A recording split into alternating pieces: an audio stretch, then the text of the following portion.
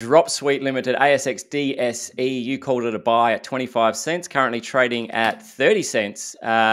More sweets than a lolly shop on this show. We had Enviro Suite, now Dropsuite. If you bought into this one, you might very well soon be in the Penthouse Suite. Andrew, up 20%. Is Dropsuite a buy for you still?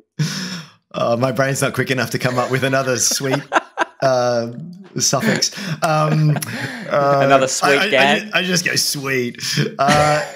I mean, this business just keeps on delivering. It's like every 6 months when you open up their presentation, there's just a page and page and page of bottom left to top right charts. Like choose your metric. They're all going in the right direction. Okay. A little bit of fear.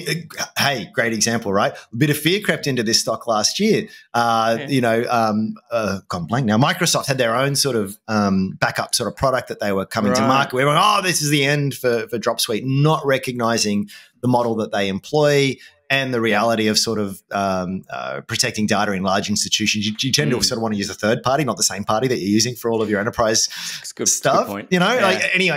And just by virtue of the fact that it's massively underpenetrated, very large and massively underpenetrated market. So people tend to think that as soon as there's competition, everything's all over, whereas most companies operate in a competitive environment. So I think that was overblown, and that was an opportunity. And I really like Sharif, the CEO. He's big inside ownership, really well disciplined operator. I like it. Still a buy.